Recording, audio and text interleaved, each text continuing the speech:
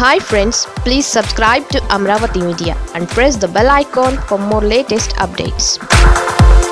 Pawan kalyan ki రేపిస్టులను ఉరి తీయకూడదు, శిక్ష వేయకూడదు, ఏదో రెండు బెత్తం దెబ్బలు కొట్టి వదిలేయాలని చెప్పి పవన్ కళ్యాణ్ గారు మాట్లాడారంటే పవన్ కళ్యాణ్ గారికి ఎప్పుడు తెలుస్తుందంటే ఆ బాధ తన ఇంట్లోనో జరిగినప్పుడు, తన పిల్లలు జరిగినప్పుడు, వాళ్ళ కుటుంబ సభ్యులు ఎవరికైనా ఒకరు జరిగినప్పుడు బాధ తెలుస్తుంది.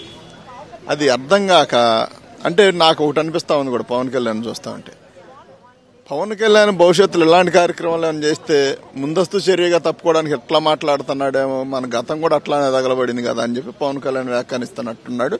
కాబట్టి పవన్ కళ్యాణ్ ఎన్ని ఆలోచనలు చేసినా, ఎన్ని దుర్మార్గమైన ఆలోచనలు చేసినా కానీ ప్రజలందరూ చూస్తూ ఉన్నారు. కాబట్టి పవన్ కళ్యాణ్ అనే వ్యక్తి మాట్లాడిన మాటలను ఖచ్చితంగా వెనక్కి తీసుకోవాలి, ప్రజలకు క్షమాపణ చెప్పాలి.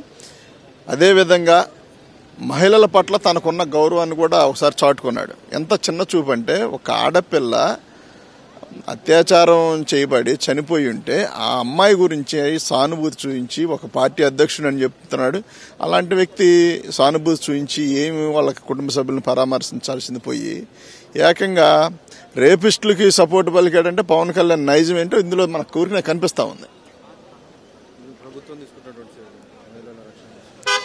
ఖచ్చితంగా అండి, జగన్మోహన్ రెడ్డి గారు సీఎంగా ఉన్నంతకాలం మహిళల రక్షణ విషయంలో తొలి అడుగు మాత్రం ఆ విషయంలో రాజీ లేకుండా ఉంటుంది.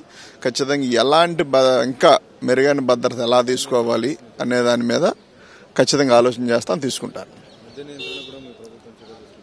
అదేవిధంగా జగన్మోహన్ రెడ్డి గారు మద్యపాన నిషేధం ఏంటంటే కొంతవరకు ఇలాంటి ఇష్యూలు కూడా తగ్గుతాయి, ఇబ్బంది లేకుండా ఉంటుంది, మహిళలు బాగుంటారనేది మద్యపాన నిషేధం తీసుకున్నారు.